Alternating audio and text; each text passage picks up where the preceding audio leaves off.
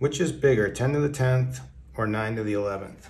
Okay, you may notice this is a problem that I've done already, but I wanted to do it again just using a different method. So to get started with this, what I'll actually do is take a guess at the answer. It's not much of a guess because I already did this problem, but let's just start with saying 10 to the 10 is going to be less than 9 to the 11, and then I'll go about trying to show this.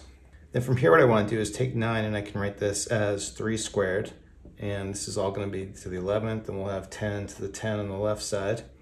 Now 3 squared to the 11th, I can distribute in, actually go this way, distribute in the 11, and then I can actually rewrite this as 3 to the 22.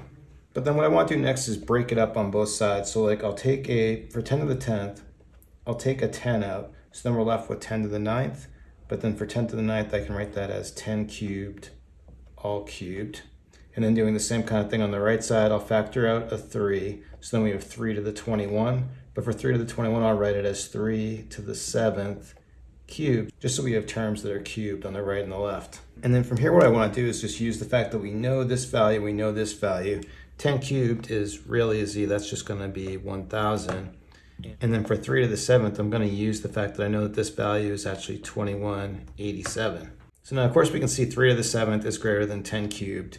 And if both these are cubed, then this piece here is greater than this. But the only problem is we've got 10 greater than 3, so we're not quite done yet. So coming back over here, we know that 3 to the 7th is greater than 10 cubed because it's 2187.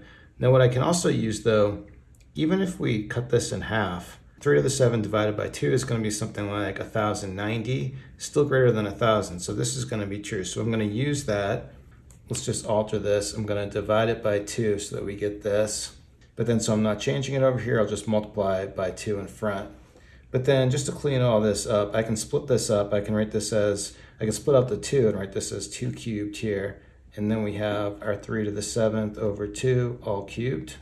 But now here, combining all this 2 cubed is 8 times 3. So now we have 24 times this thing cubed.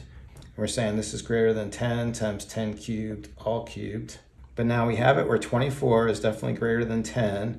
And this number in here, we decided was like 1090 and this is 1000. So this number over here is definitely greater than 1000 cubed. And so therefore we can say 9 to the 11 is greater than 10 to the 10. Okay, there you have it. Alternative method to this which is bigger problem. Thanks everyone for watching. Have a good day.